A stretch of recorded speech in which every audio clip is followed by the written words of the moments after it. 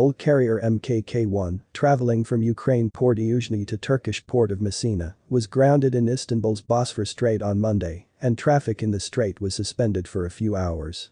Bulk carrier Mkk1 is sailing under the flag of Palau and reportedly was carrying grain from Ukraine.